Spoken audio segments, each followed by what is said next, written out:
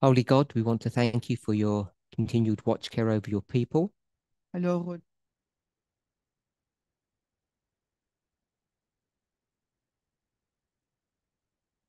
We are so apt to forget the care that you have for us.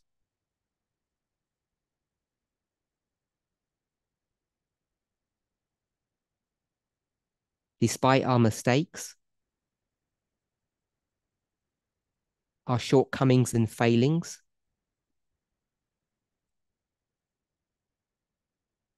you continue to persevere with us. May each of us follow in your footsteps. In Jesus' name, amen.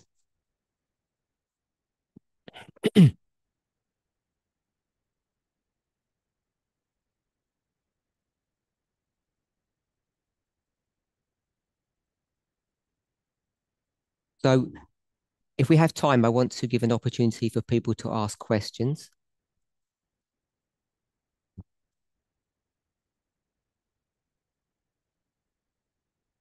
Um, Before we do that, I wanted to share a couple of um, recent news articles with you.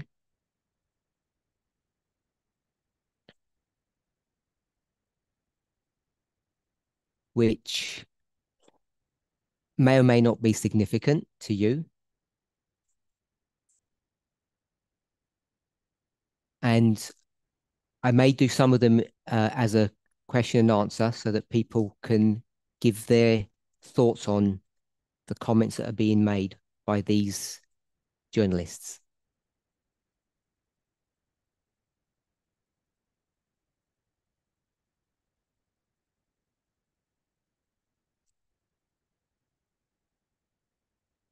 I'll upload them onto the media broadcast after the study.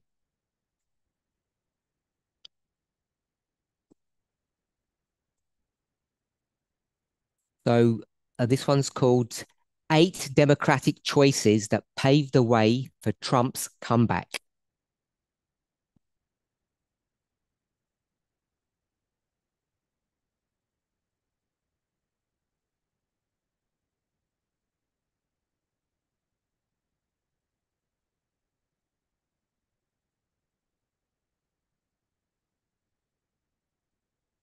This is an opinion piece. I hope we all understand now the difference between an opinion piece and news.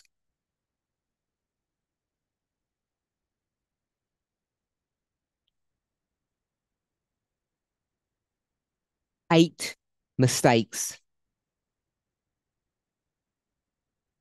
So I'm going to list them out and then we'll talk about some, if not all of them.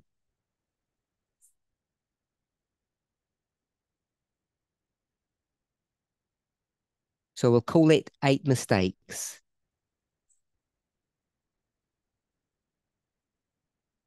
Of the Democrats. 1, they ignored warnings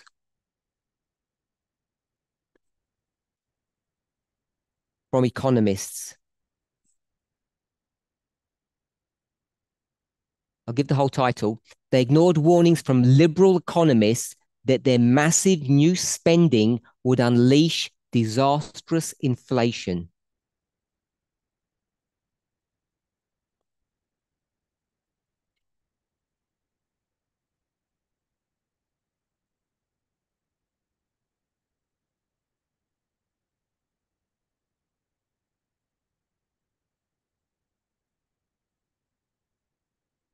So we know that COVID had an impact. We know that the previous administration hadn't left America in as good a state as they claimed.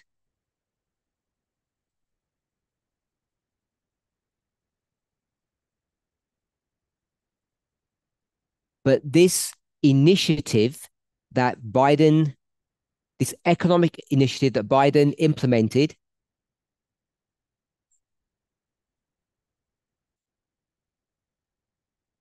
has been the cause of this huge inflation spike that we've seen that swept across the world?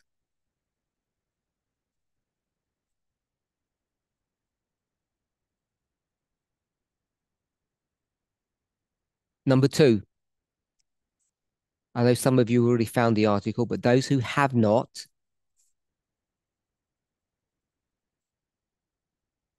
we won't wait for the mic. Just shout out what you think what number two might be.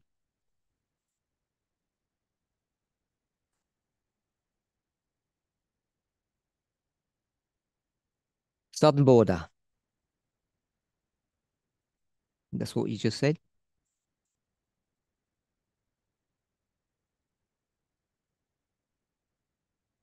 And it was a disaster.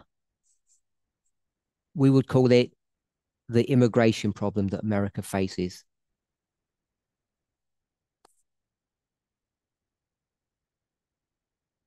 Number three,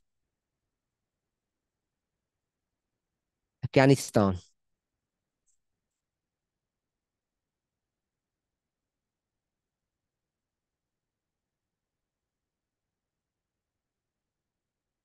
Everybody understands what I mean by Afghanistan? The catastrophic withdrawal from Afghanistan convinced Americans that they were incompetent. They is the Democratic Party.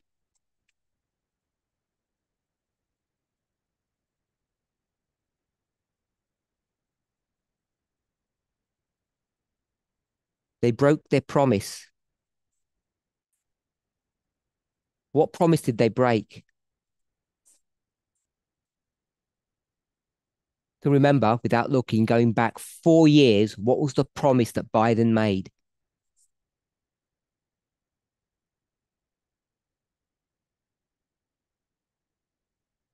What was his claim to fame, if I can put it that way?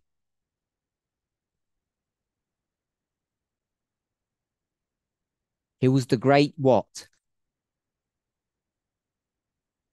We even say in the movement, he was the great compromiser. And that's what he promised America, to compromise, which means to build bridges, to unite America. And not only was he unable to do that, he actually broke his promise and didn't do it.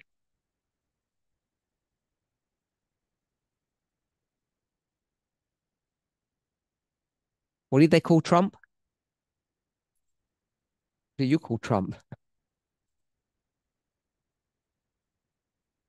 The F word? That's not good language to build bridges.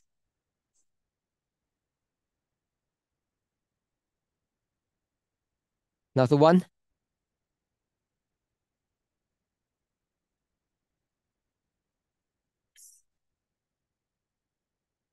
Biden's cognitive decline.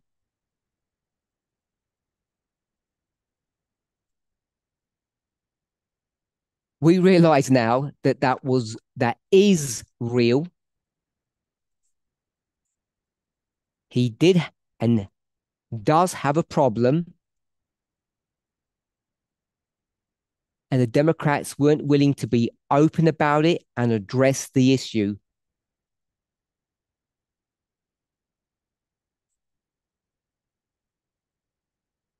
And by the time they are forced to do that, it's too late.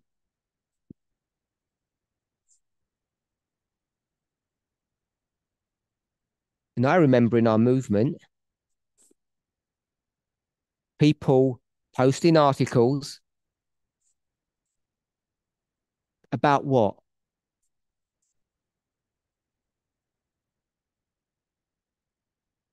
My brother's bigger than your brother. If you think Biden's old, you should look at Trump. And all those arguments have been proven to be fallacious. 6,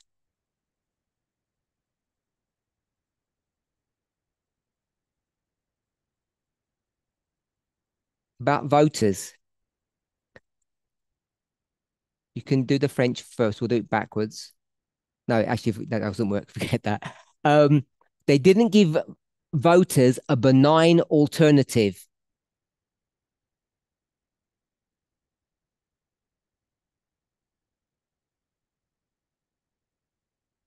What does benign mean?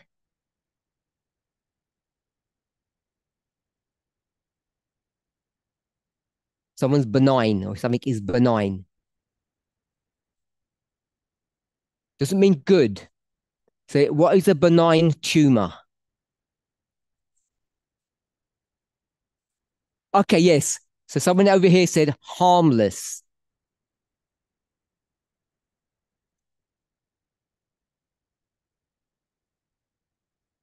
Ask yourself if you agree with this opinion, right? Because this is not news.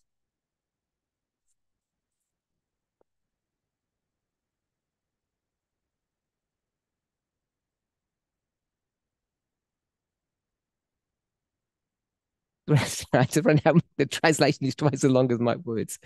It's all good. Um, what's the opposite of benign?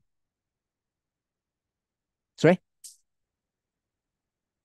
we'll go with malignant. So they offered the American voters a malignant alternative.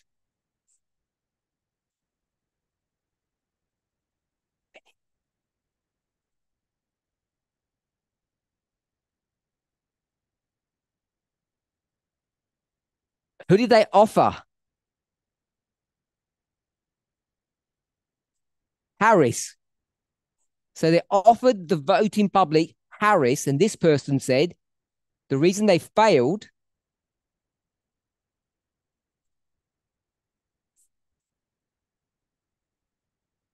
is because they should have offered someone who was benign.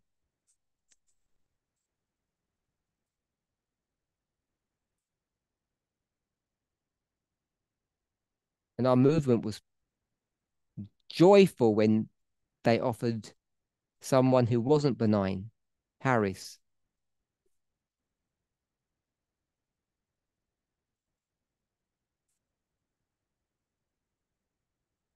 So you're looking worried. This is an opinion piece. And I'm wondering if you agree with this. Because I've been asking for a while, what does radical mean? And if what we really mean is not radical, but liberal.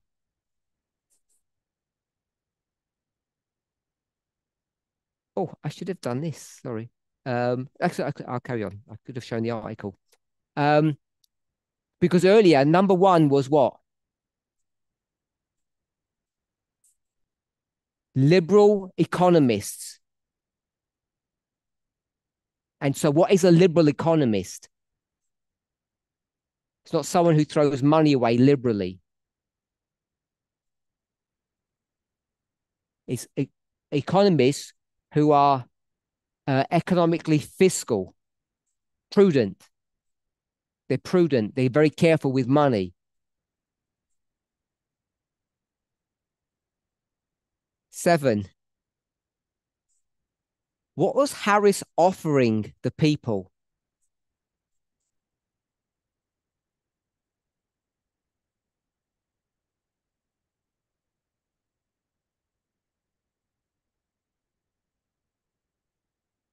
They offered continuity,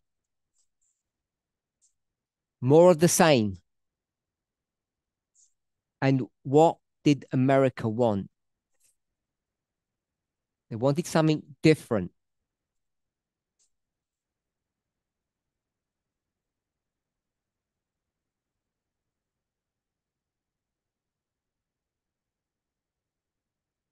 And the last one is the attacks, the legal attacks on Trump. You have to ask yourself, if you agree with Trump or you don't, when he said all these indictments were what? Politically motivated.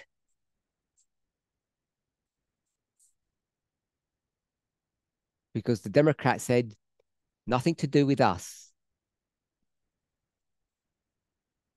Biden said the Justice Department does what they want.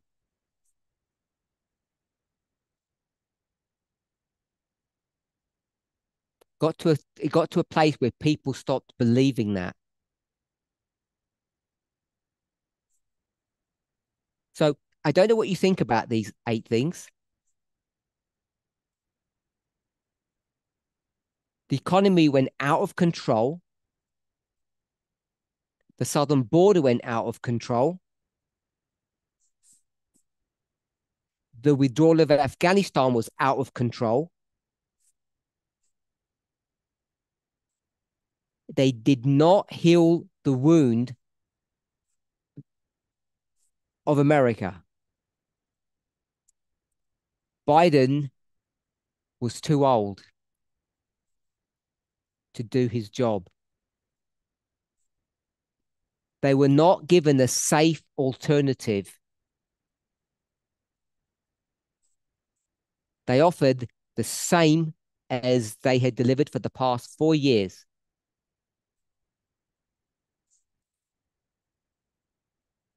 If you go back and check what Harris said,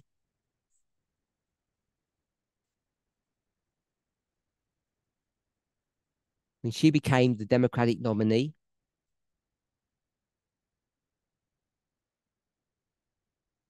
for sure she was more articulate, but she just doubled down on the past 4 years and said it would be more of the same.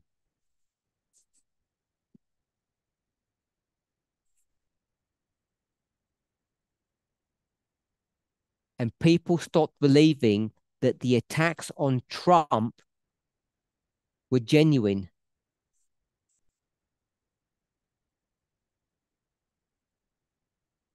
I've used the word attack, but it's all the court cases, the indictments that came against him.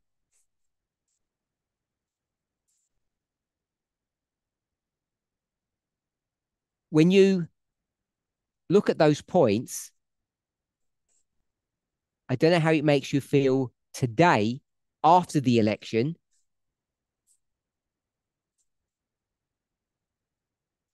compared to how you felt before the election.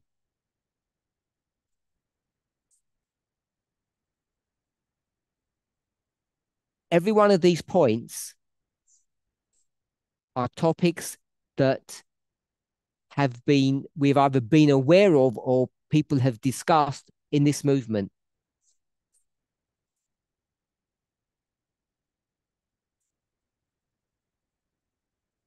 Every single one. And I think each of us should take a moment of reflection and ask ourselves, were we on the right side or the wrong side of these issues?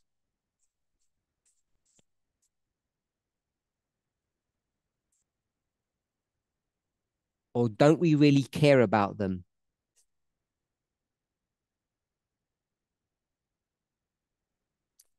Any comments? Any doubling down? Any repentance? I don't know what you want to do.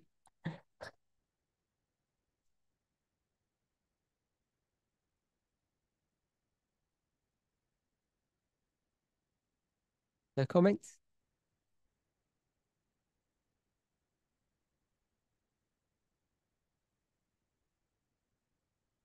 Andreas? More like a question on what does the person mean when they say it, Harris was not benign? So you know what the word benign means? Mhm. Oh, sorry. Okay. So point 6 about the issue of a benign alternative to Biden?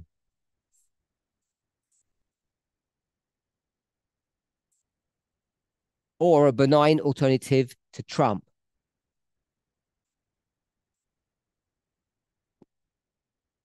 And your question is, because they need to translate your question.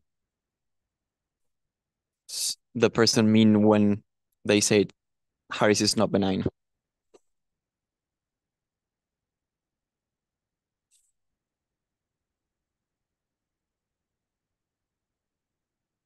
What do you know about Harris?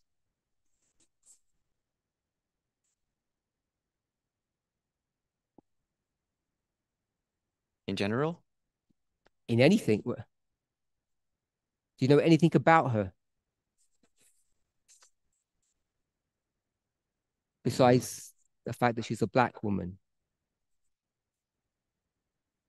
Her career as a lawyer? Um, Most politicians are either ex-military or lawyers. There's nothing unusual about that.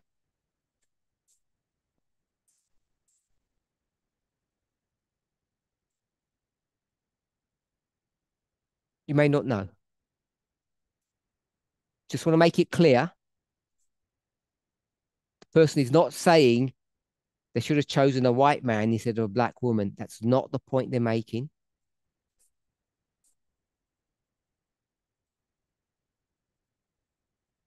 I'll read it because we should have all known what was being offered, because so many of us seem surprised about the results of the election, because all we were looking for was that there was a woman that was being offered. So I'll just quote what the person says.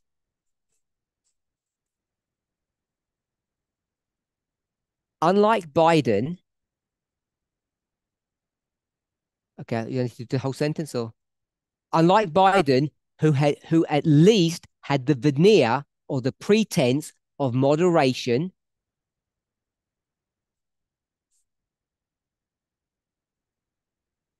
that's the compromiser. The Democrats nominated the most radical Democratic ticket in the history of the country.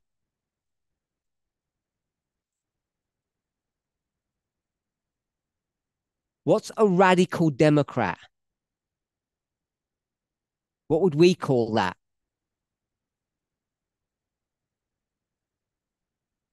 Far left. You said? Liberal. It's someone that's on the very extreme. Most of us don't seem to be aware that Harris was the most extreme offering ever given to the American populace.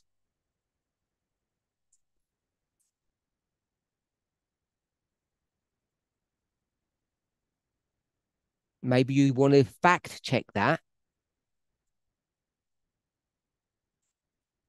But if it's so, is it any wonder they wouldn't vote for her?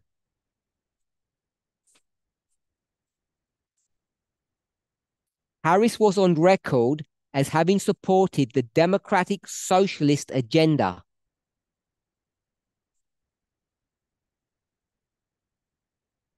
And what's the one that we should all be aware of?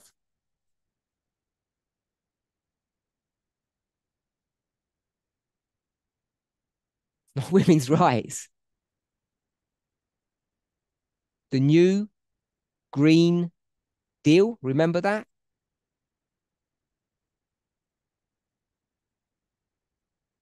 He used to be a Democrat. He's now independent. And I think he's up in Maine. Senator somebody. Sanders. What's Bernie Sanders' sort of like headline claim to fame?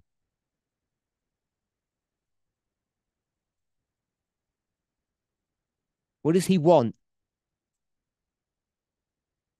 We should all know that.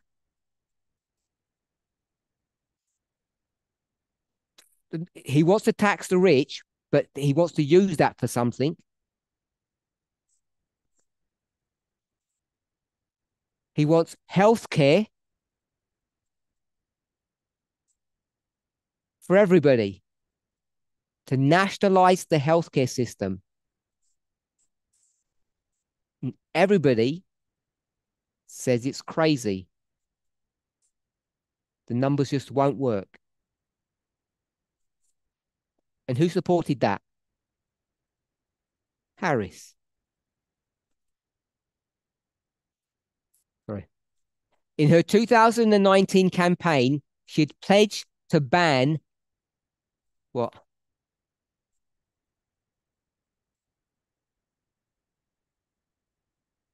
What is the 2019 campaign? What campaign was that? To become president. She's fighting against whom? Biden. Okay. And she said if she becomes president, what's she going to ban? Fracking. Could you imagine telling America that you're going to ban fracking? Oil extraction.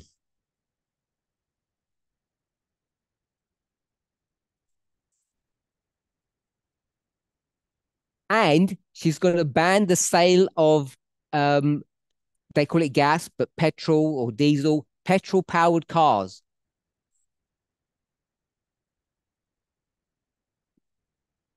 Decriminalize what? Not marijuana. Illegal border crossings. She would decriminalize that and provide taxpayer funded healthcare for illegal immigrants.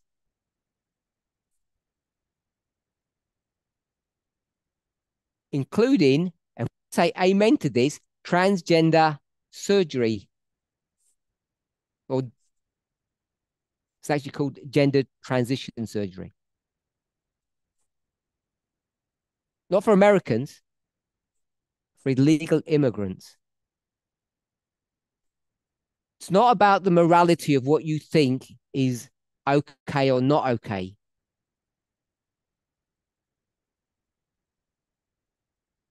But it's the fact that that's the ticket that she stood on only a few years ago.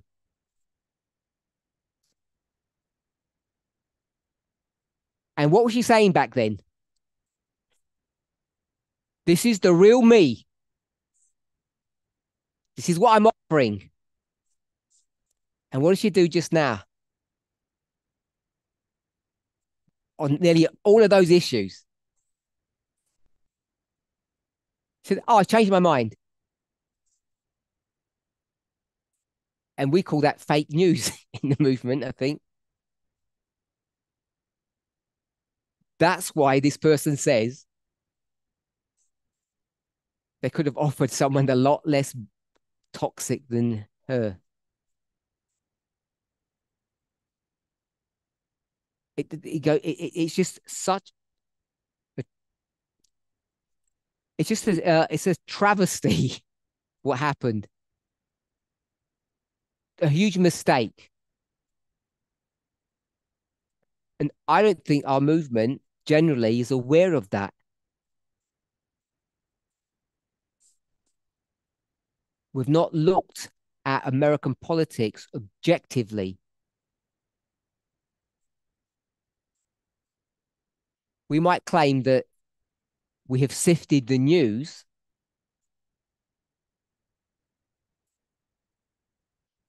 I would agree that we have. But we sifted it to the degree that we came to wrong conclusions.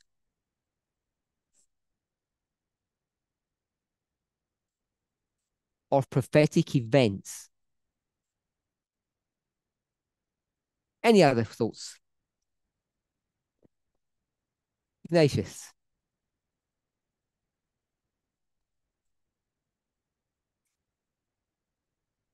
So my question is on the attacks on Trump. So the question is, do we believe that the legal cases against Trump were politically motivated?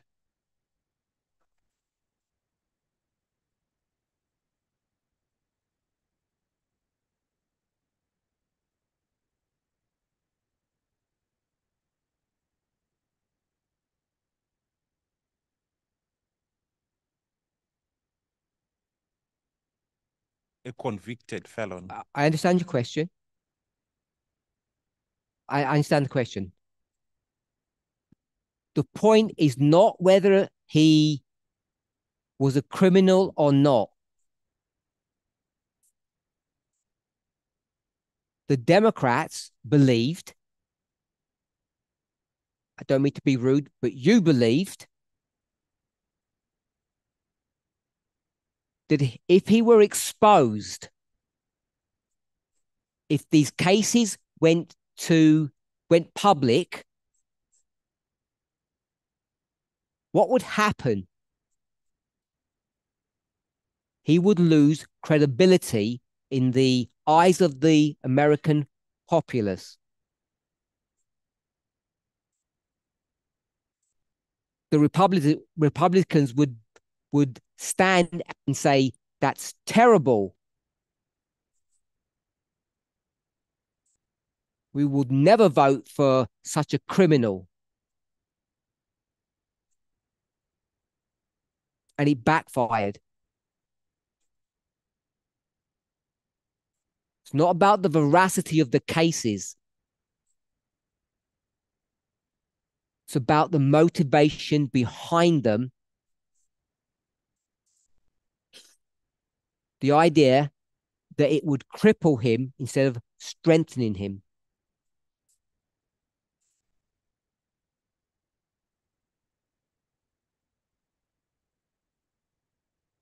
That was the point that was being made. So I want to move on.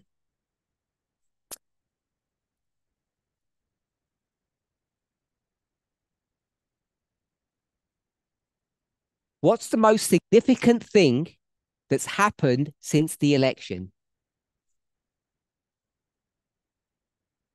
In your opinion? It's been over a week and a lot's happened. And in some ways, not much has happened. By the way, Biden and Trump have agreed that there's going to be a really nice, cordial transition of power. Not going to be any issues.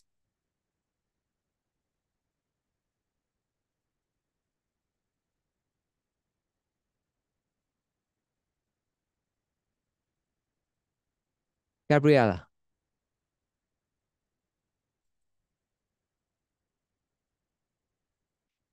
Must I answer your question? Answer my question, please. The most significant thing that's happened since the election. I think the economic rise, the boom of the stock market's just yes. gone up. Yes.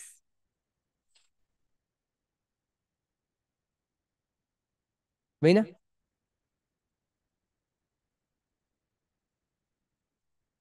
Leaders of the world aligning with Trump having won the presidency. They changed their policies.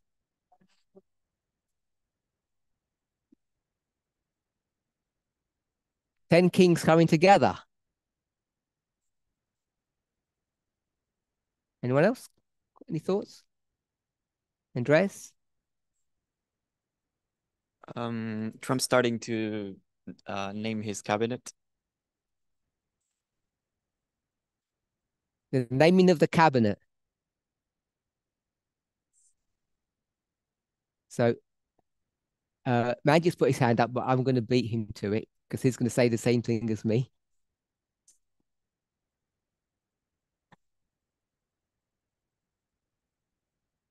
I think the most significant thing that's happened, let me get the date correct. Yep. On 7/11, Thursday, Trump called Putin.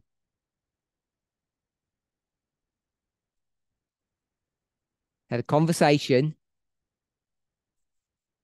And if you're not familiar with it, Putin was ordered, I'm going to say, to step down.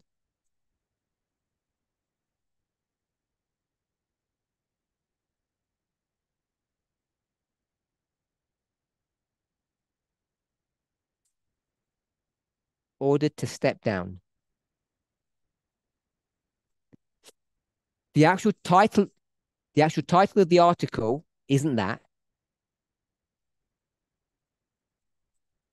Trump talked to Putin, told Russian leader not to escalate in Ukraine.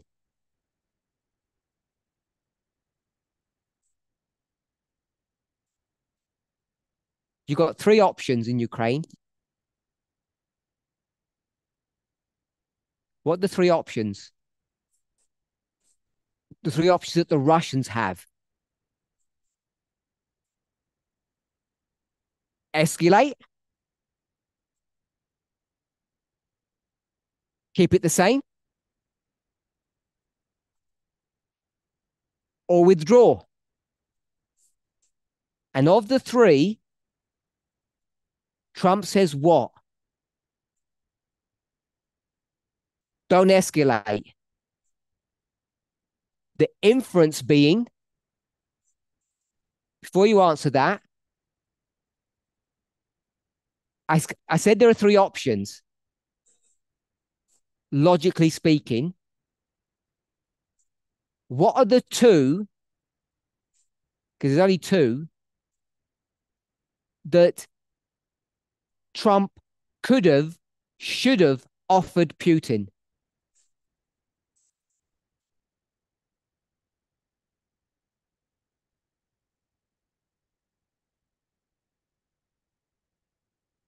What would be the two out of those three that he could have said, go for it?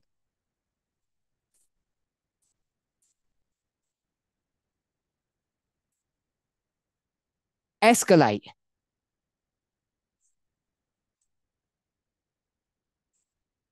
He rings Putin, he says, escalate.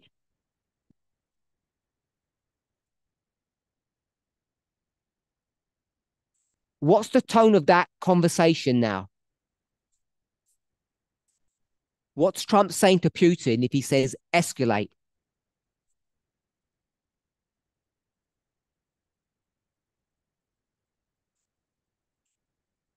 Someone says do what you want.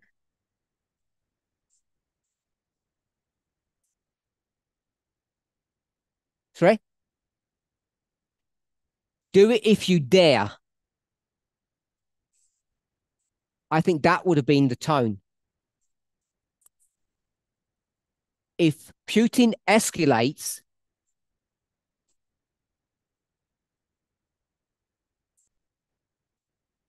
despite all of the rhetoric, Trump would have to address the issue.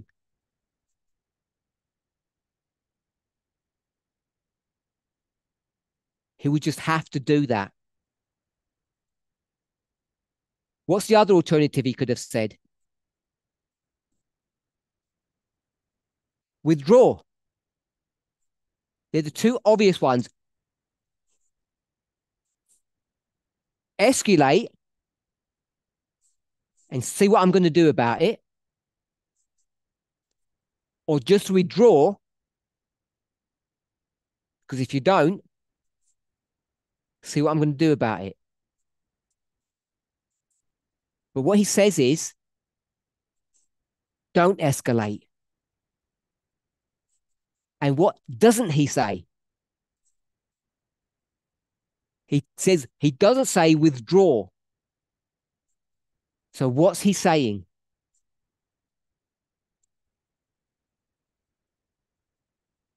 Maintain. So he tells Putin to keep the status quo.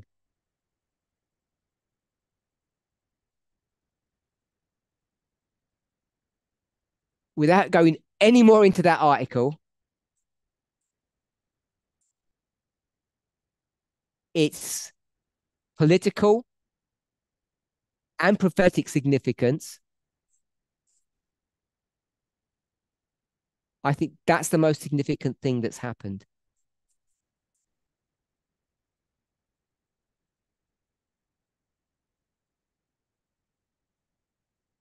Oh, I wasn't even going to take any questions. You wrote Oh. 7/11. Yeah. Isn't that before the election? Or I missed. Oh, Was the election on the 5th, I think? my bad. Okay, no problem.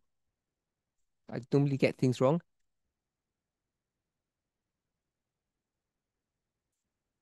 Are you going to comment?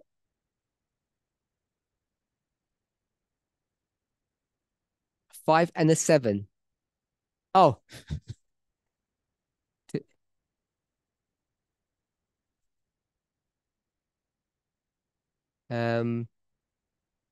Was that for Elder Shemaine? 5th and the 7th.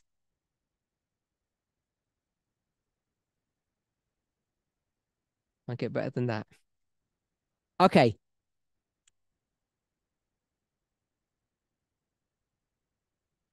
So, another one I want to share with us. I think we're all familiar with it. Another article.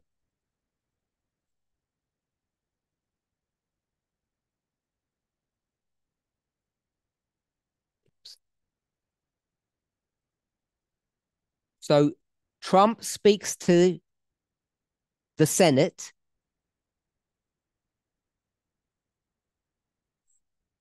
So, I think we all have at least a vague understanding how the American political machinery works.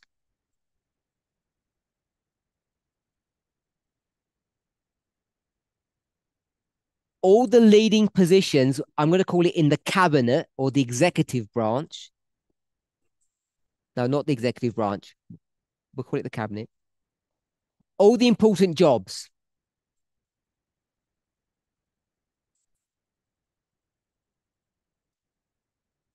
The president just can't nominate somebody.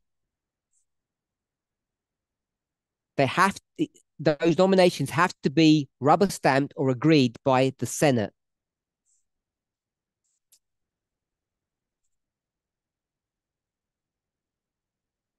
So these are the Senate hearings or the confirmation hearings that you've heard about.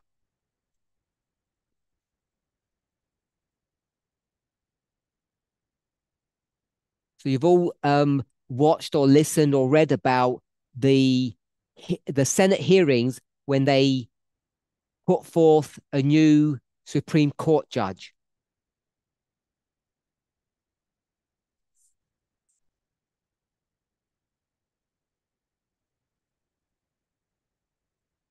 Same issue. And so Trump has spoken to the Senate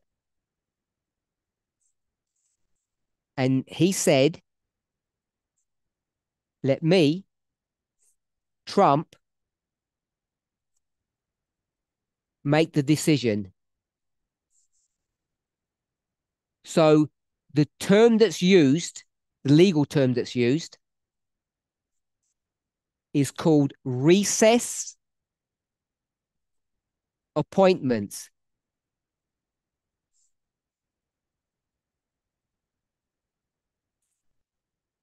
Recess means when you have a break, like when you're at school and you have play or a break in between a meeting. That's a recess.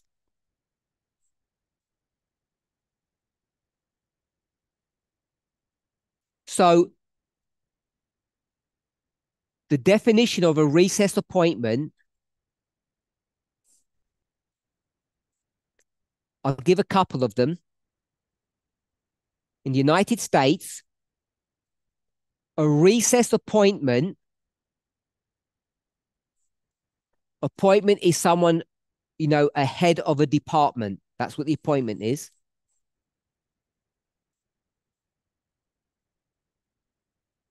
Is an appointment by the president of a federal official.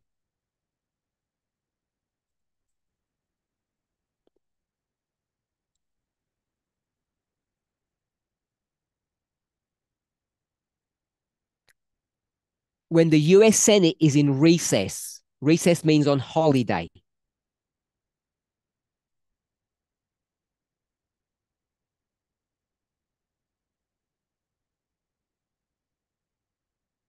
So a couple of weeks a year, the Senate goes on holiday. And if someone needs to be appointed,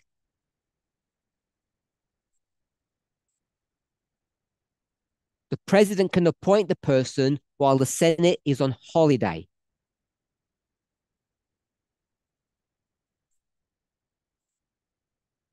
So hopefully that's clear. The second one gives a little bit more information. This is a loophole, if you know what a loophole is. It's getting around, it's not illegal. It's not illegal, but it's getting around the intent of the law or the issue. There's a proper way to do things, and if you want to avoid it, you do a loophole.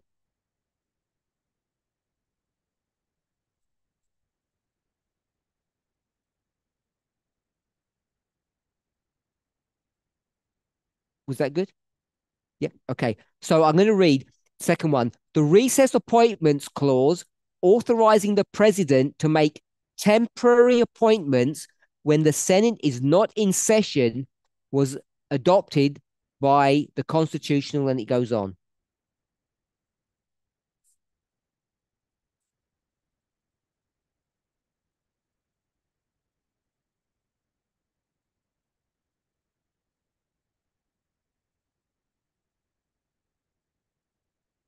So to summarize that, the first two,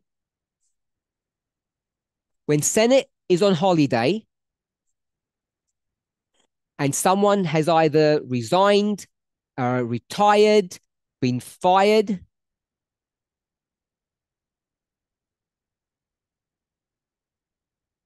they need to be replaced immediately. The president can appoint someone without getting any permission. But what you see is that it's only temporary. Just there, you can see temporary. When holiday ends and they come back to work,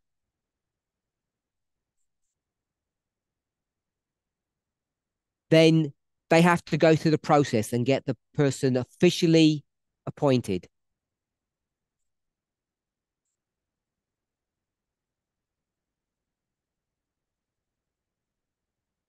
So the president shall have power to fill up all vacancies that may happen during the recess of the Senate by granting commissions which shall expire at the end of their next session.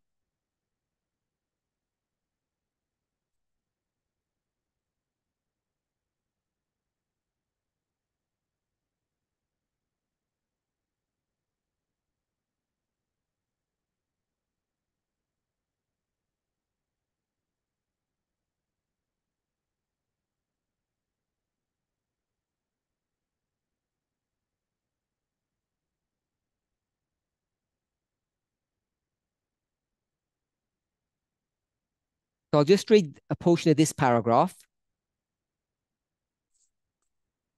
When the new president takes office, the Senate's main job is to confirm or oppose the people the president nominates to serve in key government roles.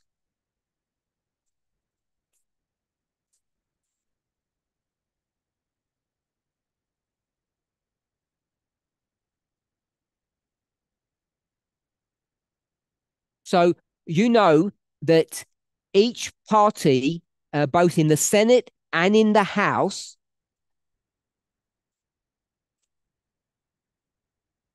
has a leader. Who's the current leaders? Does anybody know?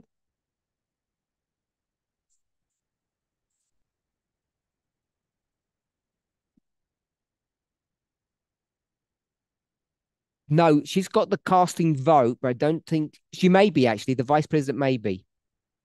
Anyone else? Who's the one for the Republicans? The leader of the Senate. Mitch McConnell? Sorry? Yep. John Toon? Okay. So when Trump takes the presidency, there'll be a new fight, a new vote or whatever, whoever will be the leader of the Senate and the House.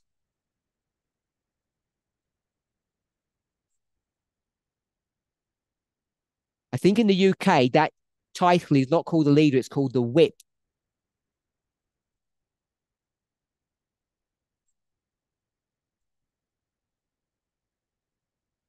Calling it the whip, you understand what their power is and their abilities.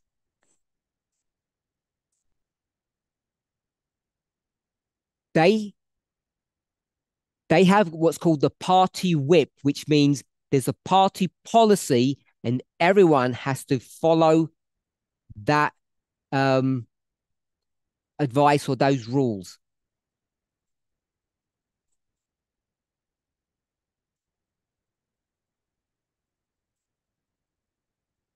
Trump has said, whoever wants to be the leader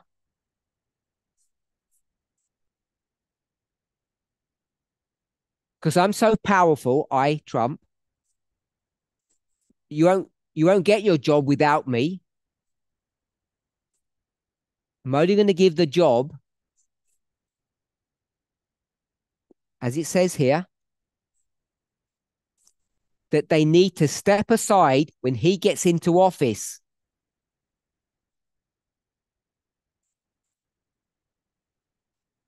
So they're going to use the recess appointment mechanism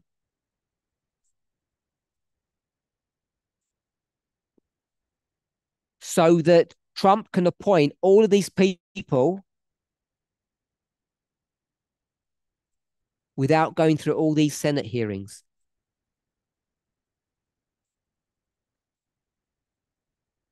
Because the Republicans now have the majority, what's the number they've got? 53. Plus one. There's 54 votes, but the vice president doesn't vote because they've already got the majority.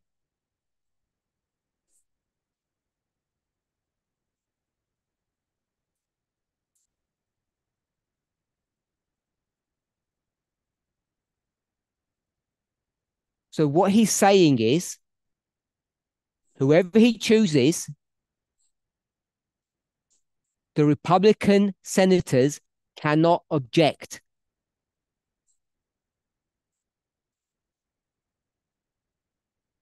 And if they don't object, every person will be voted in because the Democrats will never have enough votes. Is this legal? Semi-legal, yes. Because what he will do is either maintain them as temporary appointments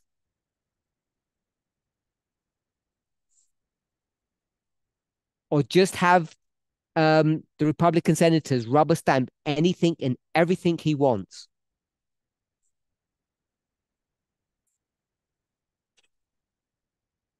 So that is pretty significant. there will be no objection to all his appointees.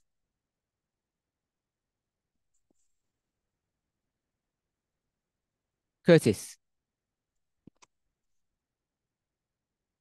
Why did you add the caveat semi-legal?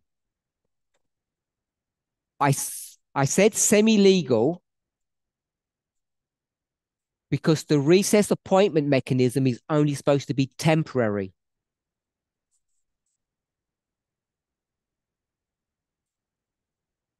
And Trump has already used that before.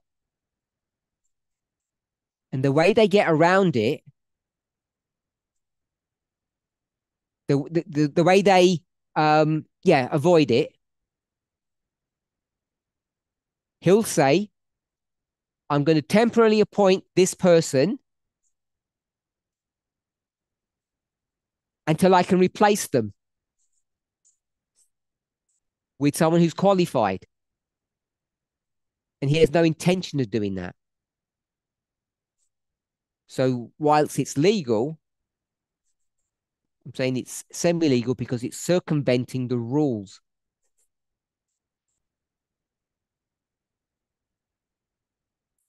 That's what he did in his first presidency, when they didn't have both houses. He could just make temporary appointments and then say, I can't fill the permanent job because there's no one qualified that I like.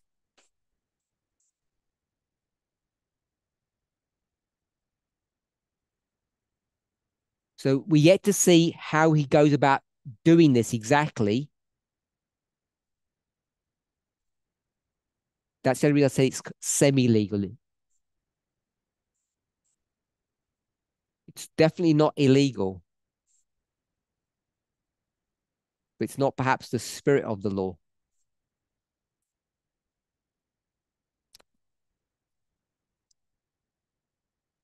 We would call this the work of a dictator, I'm assuming. And it's fully legal or within the system.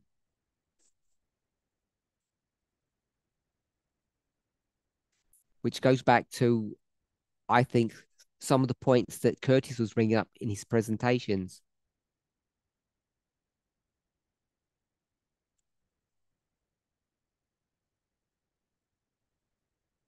So let's have a look at some of Trump's picks.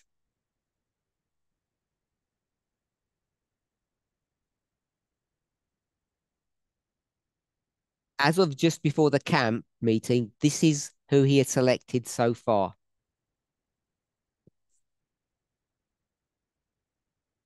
Let me get them all in. Hopefully you can see them.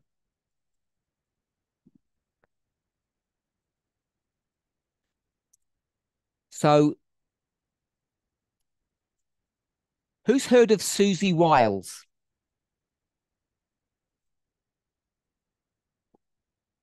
What is the chief of staff? What job is that?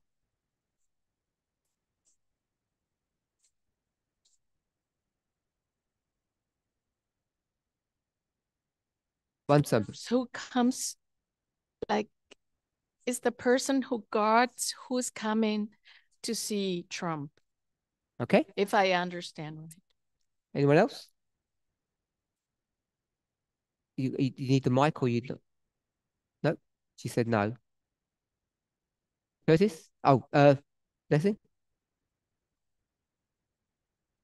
I think it's the person who runs the White House. We'll go with that simply.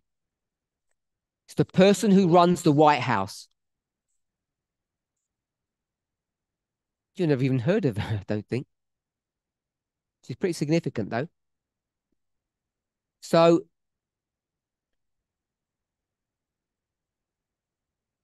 maybe we can just stick to there. Abortion rights. Where's abortion rights here?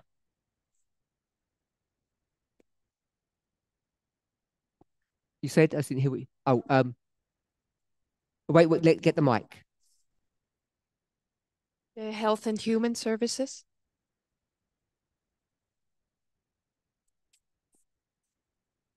So we spoke about this issue yesterday. Robert Kennedy, and you know he's not a Republican properly. What is he? Was he? He's a Democrat, wasn't he? He didn't like the way they operate, so he became an independent. And then he cut a deal and threw his lot in with the Republicans. And he was given this job. What does that tell you? Maybe I've already said it explicitly before.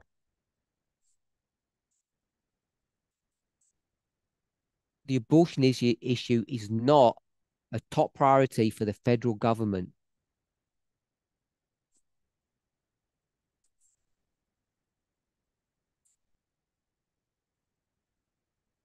He was a Democrat. He went independent, and now he works for the Republicans.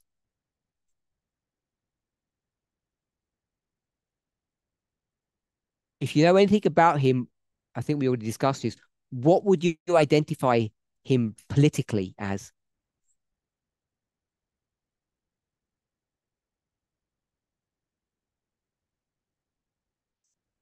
He's a libertarian. And whether you like libertarians or not, because they're like a double-edged sword, one thing about them is they believe in personal liberty.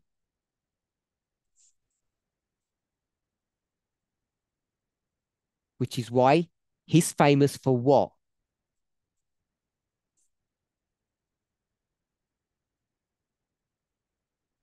Yes, he's not against the science per se.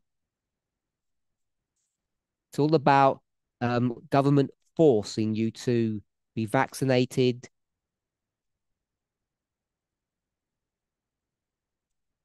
That's not his only issue, but that's what he's become famous for in recent years.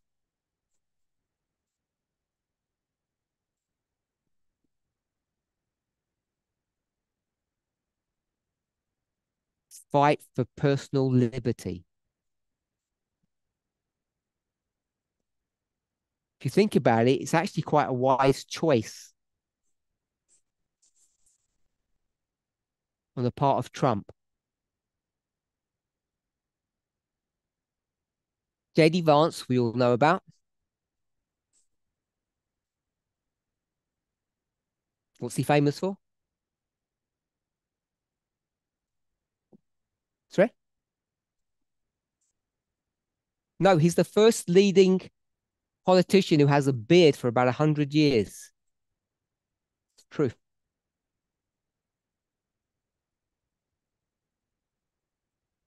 Maybe not that significant, but your answer was better than mine. State. What's the State Department?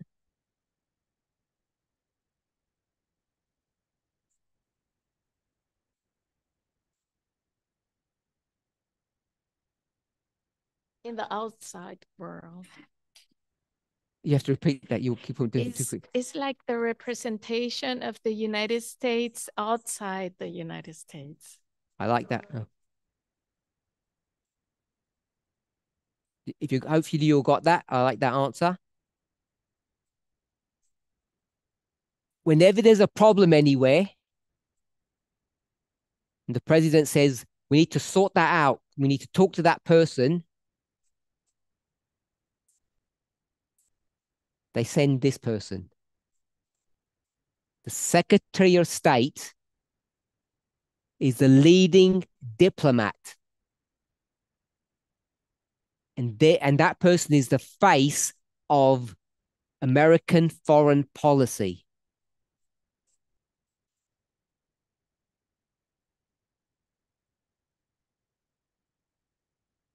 I want to say, I don't know what you think. Let me say what let me ask what you think. When you look at these people and you see what job they've been given, I don't know who Trump's advisors are. So we'll just say Trump. Has Trump made wise choices? Good choices? Or are these like crazy? Put your hands up if this is I'm going to call it a cabinet. Maybe that's not the right. That's a UK term.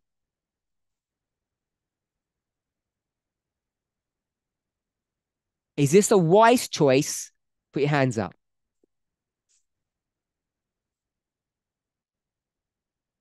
Is it a crazy choice?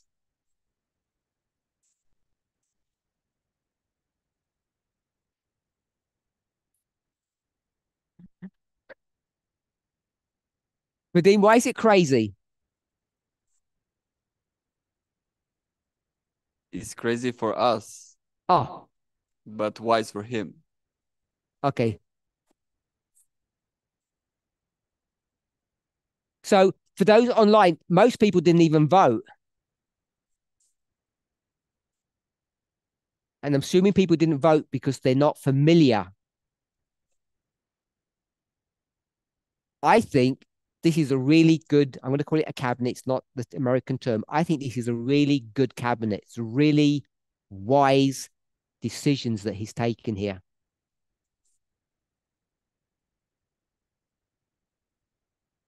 If you go through each person, I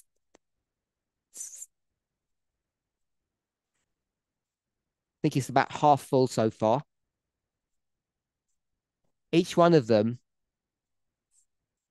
compared to last time, you see that Trump has learned a lot.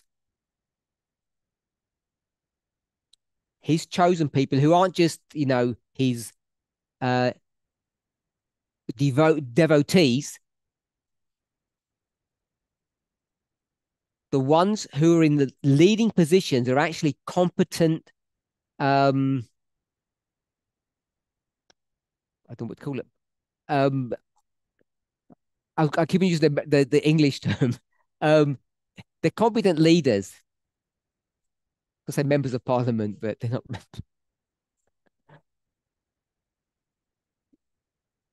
Anyone will say something? Tamina.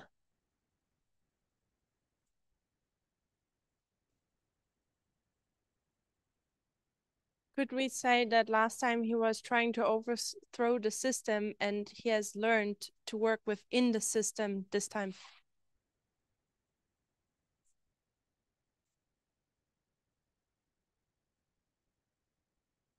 I think that's a good way of saying it, yes.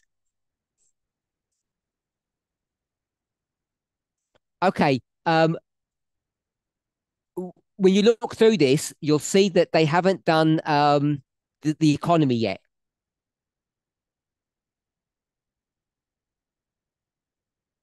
I guess they're struggling to find someone suitable for that.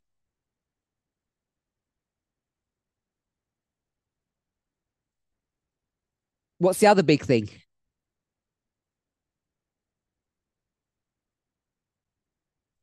It's not LGBTQ.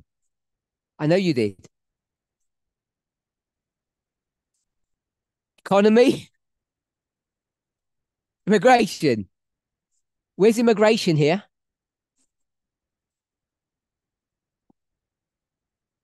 Where's immigration?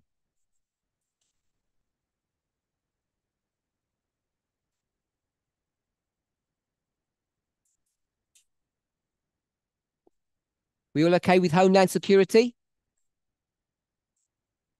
Yeah. Homeland Security is the southern border issue.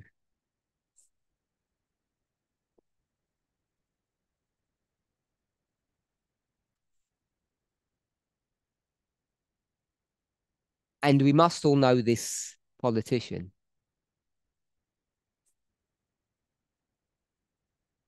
No idea? You soon will. People haven't heard of her.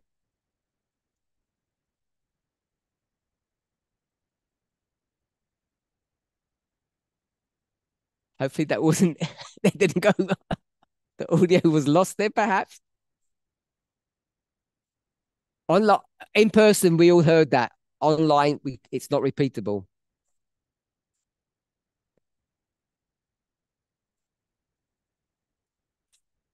Someone tell me what the Attorney General is.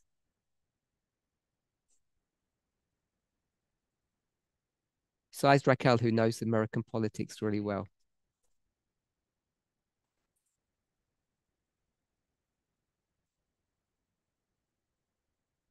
I will answer the question first. What's the Attorney General? Blessing. The legal representative for the executive branch.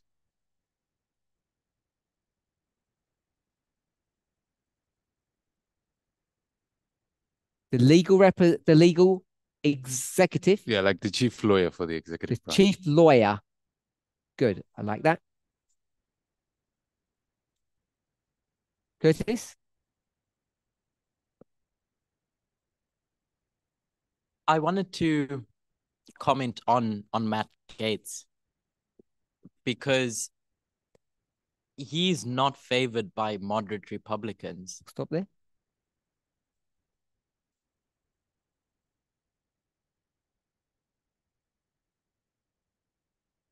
We're going to talk about working within the system. He's not part of that system for that job. So he's still got some crazy choices in there. In inverted commas. What's your definition of crazy? So if I take working within the system as being something that's normal, he would be considered an out of the system appointee for that position.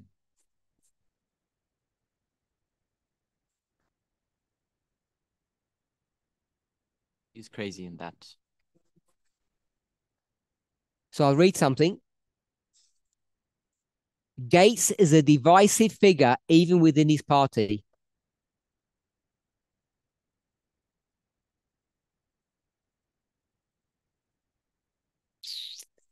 I can't see page 7.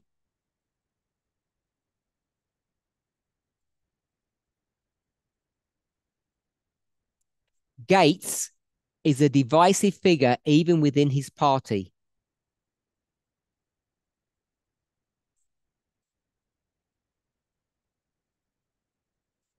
And could face a tough confirmation battle.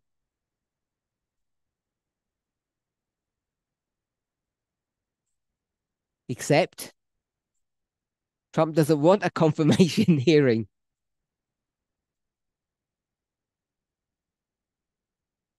So this is one of the most powerful jobs in the country.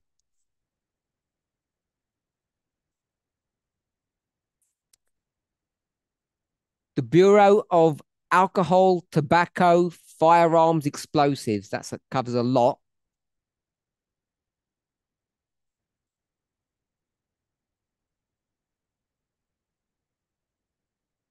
Explosives. Prisons. DEA, drugs. The Justice Department. FBI. What's the difference between the FBI and the CIA?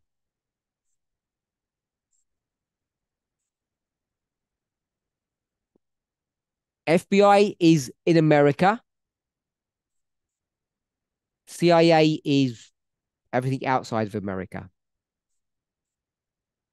So this is one of the most powerful jobs in the country.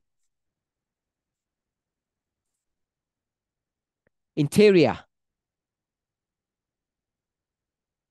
The Interior Department. What's that?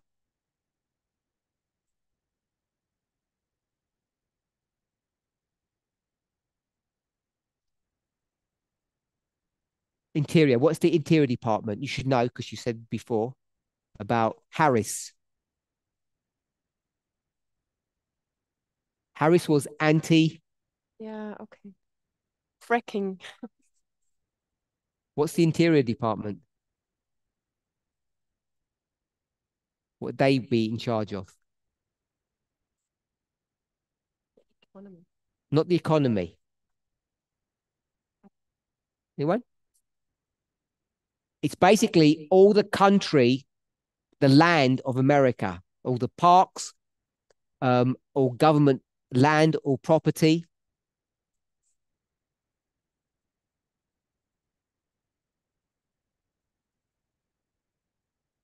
So if they want to run a pipeline from point A to point B,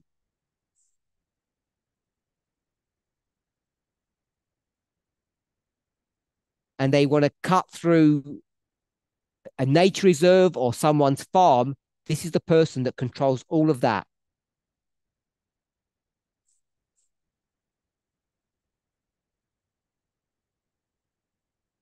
All the oil licenses.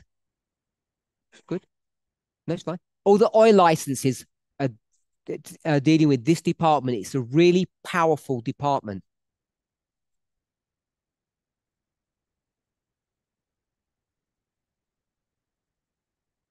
And most of us don't know anything about it.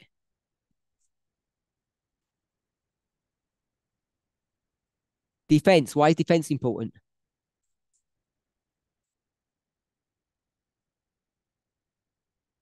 Army. What we may not be aware of is that, and I think I alluded to it, that America is now on a war footing. They view the world now at war. You get a presidency that's in a time of peace and a presidency that's in a time of war. That's a war footing.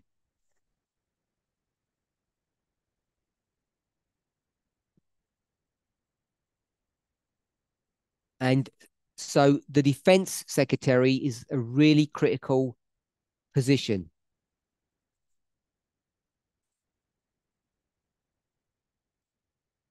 We've mentioned about the CIA.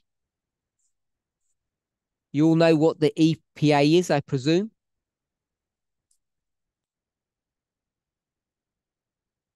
To protect people's health.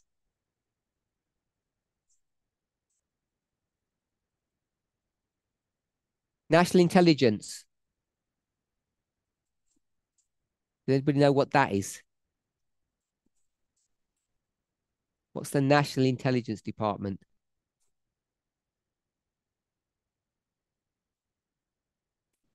Yep, NSA.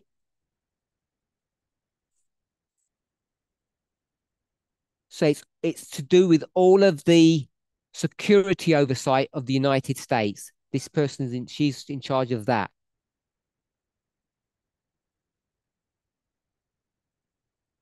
The official name would be called intelligence. We would call it perhaps spy work.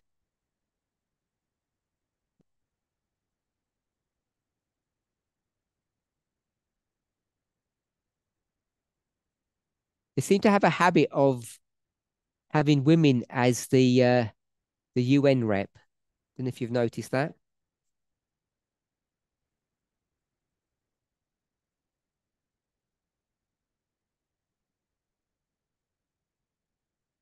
And what's another important one that they haven't nominated yet?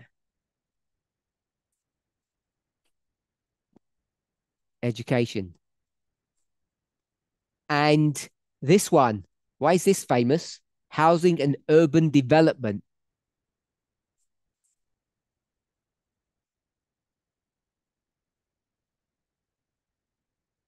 Curtis is your friend, did you say?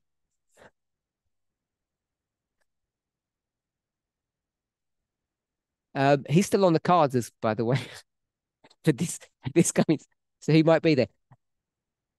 What I wanted us to see here,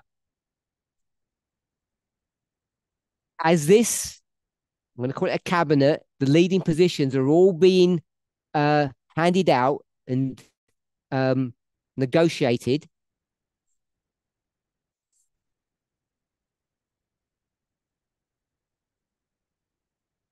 I want us to see how things are the same, but very different from the first presidency.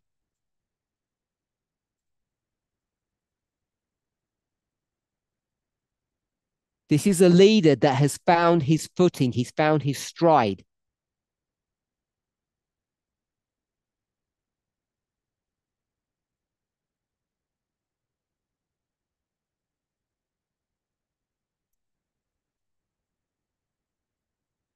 He's elected people that are not only allies, but they're actually competent at doing their job.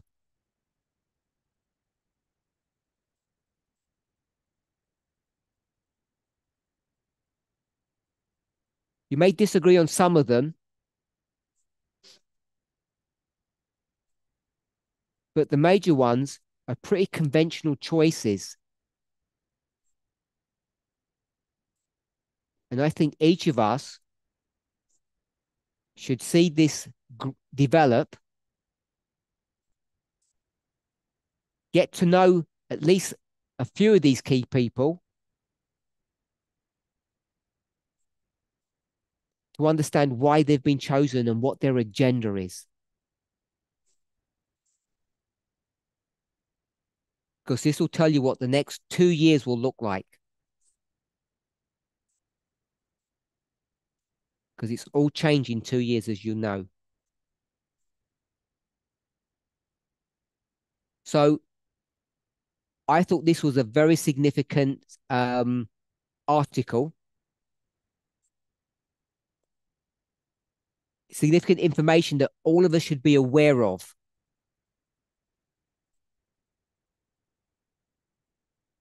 Because this looks completely different to our version of end time prophecy, I think.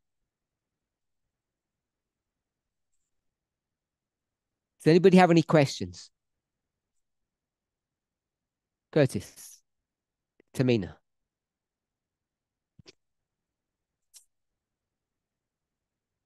It was just a comment about how in his first term, in Trump's first term, as much as it was chaotic, he didn't really get much done because he filled it with just random people. Whereas now he's got a pretty efficient system in place to get things done.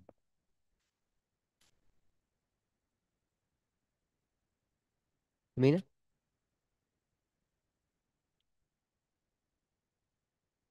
In the midterms, we often see a change of power in the legislative power.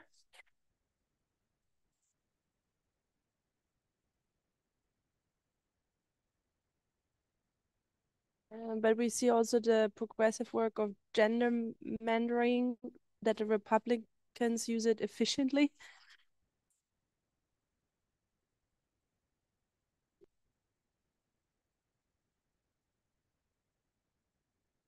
You think we can expect again a change in the upcoming midterms, or do you think that the Republicans keep on holding the power?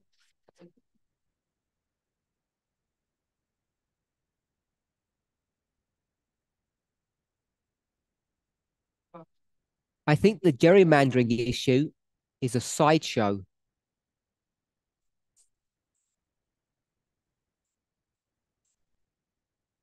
It's noise. Gerrymandering, yeah. Gerrymandering is. At the midterms, they will be judged upon only two issues: the economy and the southern border.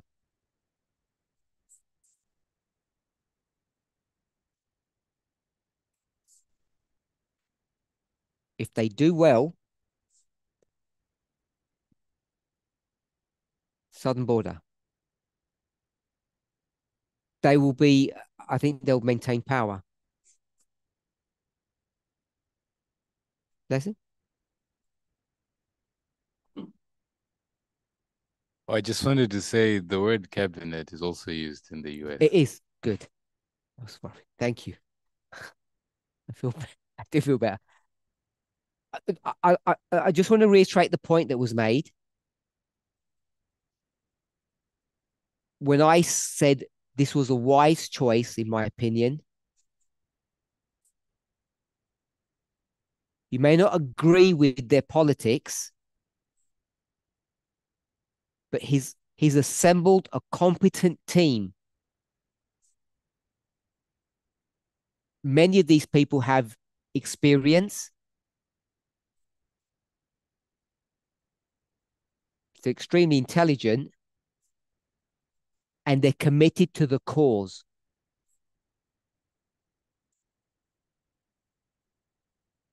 That's why I think something unique is happening. Nacious.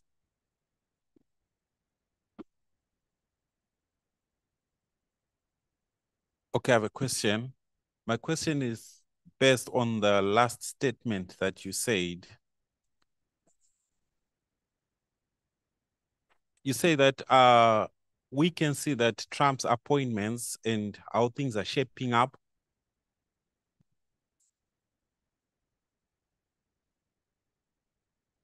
is going against our understanding of end-time prophecy.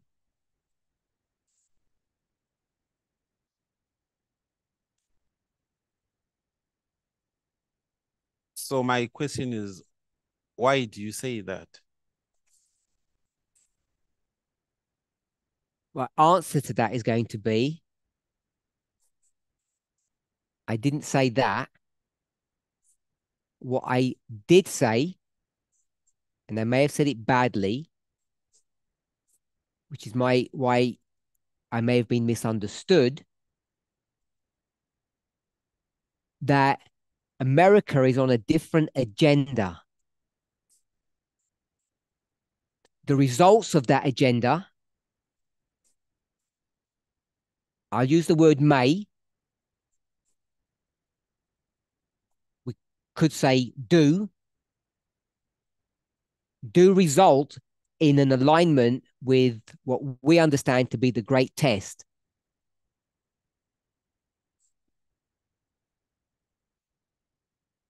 Let me try to put it this way.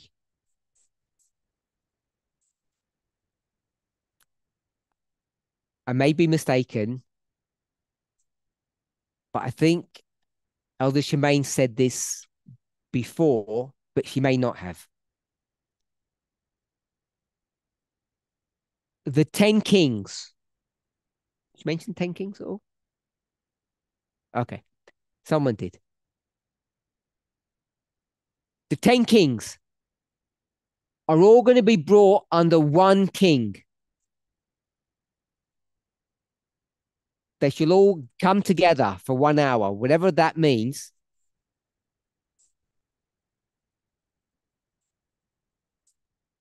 What I'm suggesting, however we want to conceptualize it, either the world is divided into 2 parts. We'll call it Brexit. No, not Brexit. BRICS v America, or America v the world, or America v China. However you want to conceptualize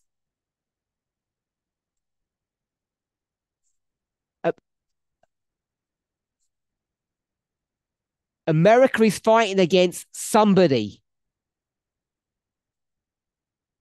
Somebody's plural.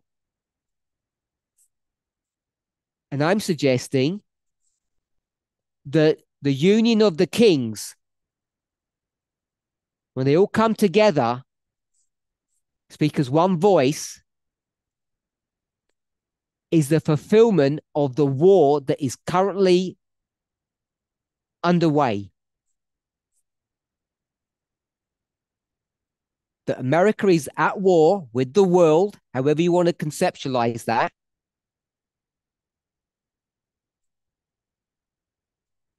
Both territorially, economically, culturally. And this cabinet has been created not to subjugate women, but to win World War III, which is happening on multiple fronts. So it's not just against, in a simplistic way, against our end time prophetic message. I think it's a fulfillment of prophecy, but it doesn't align with the great prophetic test that we understand.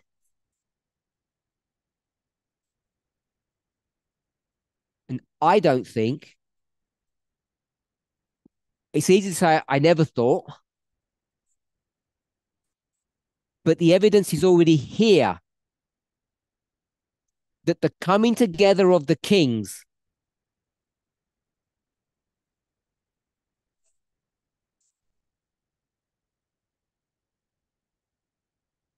whether you go to Daniel 2 or Revelation 17,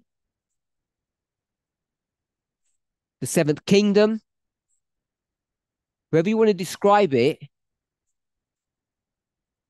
they're not coming together over the issue to subjugate women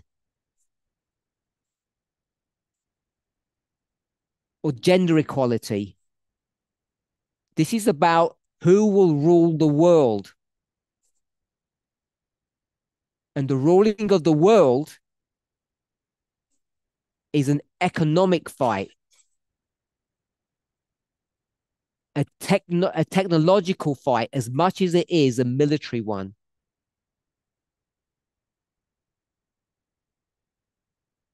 And that's what this cabinet has been created to address.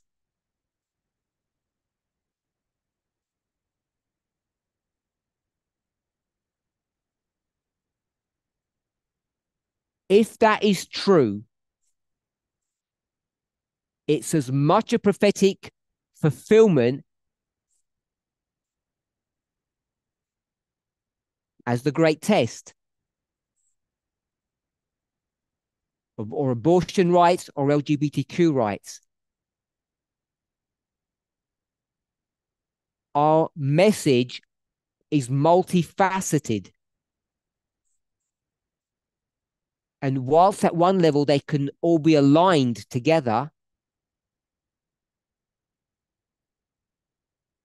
I think the way we do that is much more complicated or sophisticated than we have realized until, I don't mean today, right in this study, I mean today after the election.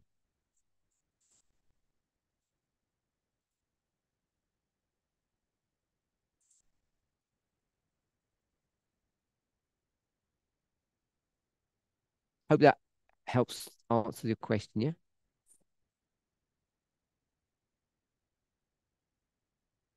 Very last one, because I'm over time. Camino, sorry.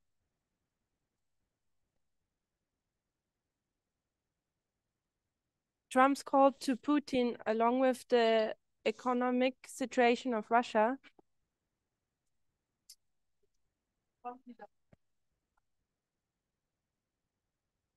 could we consider this the death of the King of the South?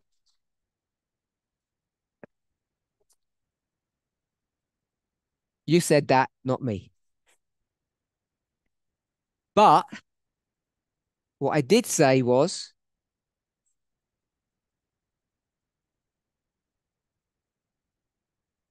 I think this is the most significant event post the election.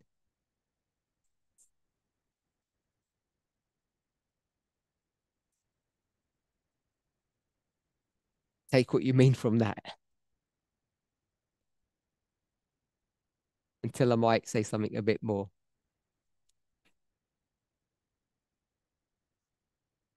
Seems to me the writing's on the wall. If you want an answer to that question, it might be given in Germany in January.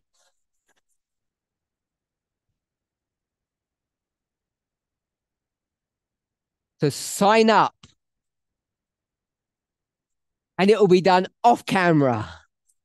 Yes. It worked, Amina.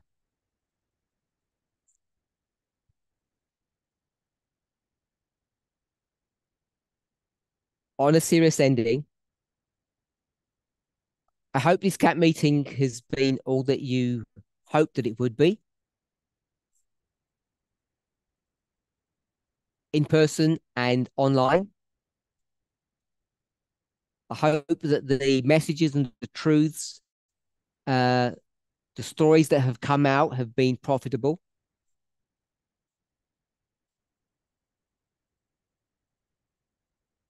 Have helped clarify things for you. So as we close this camp down, what I want to do is two things. I want to close with prayer now, close the study. And then I just want to take 2 minutes of your time because one of our members in Europe who is gravely ill has asked that we could collectively come together and to place him before God and to help give him peace and petition on his behalf.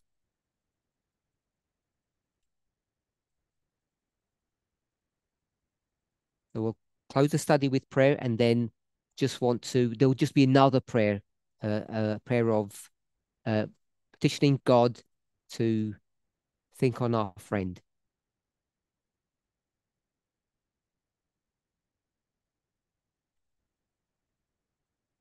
Some of you may or may not know him. If you're online, they're going to try to they're going to try and pin him so people online can see him.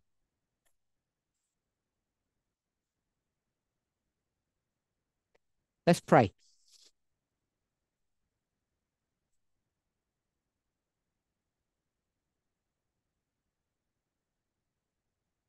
Holy God, on behalf of all the people listening, attending this meeting,